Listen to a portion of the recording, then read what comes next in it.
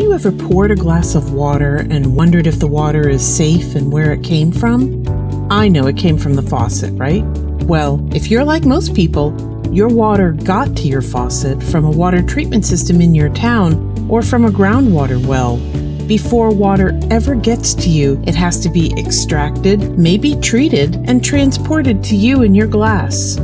Over 70% of the Earth's surface is covered by water. Some people call the Earth the water planet. Unfortunately, most of it is too salty to drink.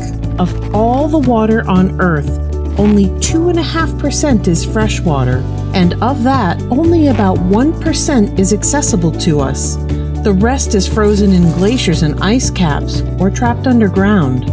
This 1% is all the water that we have available to us to meet all of our needs, and we use a lot of it. In the United States, for things like bathing and washing the dishes, we use about 80 to 100 gallons of water per person per day just from our taps. But we use water in other ways too. We use it to grow food and produce livestock, to make the energy that runs our lives, and to make all of our consumer goods like cell phones and blue jeans. On average, people in the US use almost 600 gallons per day just on consumer goods. We use even more for food, especially for meat and animal products. We rely on water to run our lives, but not everyone has all the water they need. There are water shortages all around the world. Shortages come from droughts, weather patterns that change where and when precipitation falls, and overuse, mismanagement, and pollution that leaves water unusable. According to the United Nations, by the year 2025, 1.8 billion people will live with water scarcity globally. There are steps we can all take now to ensure that everyone has access to sufficient supplies of clean, safe water. We can properly manage water.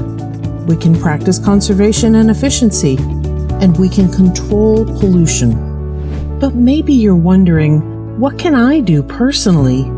Water protection takes many forms, and there are lots of jobs that make a real difference, including treatment plant operators, plumbers, watershed managers, chemists, biologists, engineers, policy analysts, legislators, lawyers, planners, writers, communications professionals. The list is long. The time has never been better to work in water resources. If you're a recent high school graduate, consider studying water resources in college. Or if you're an undergraduate looking for employment, you might be surprised at how well your degree can be applied to water protection. In the meantime, you can find out more about your own water use at watercalculator.org.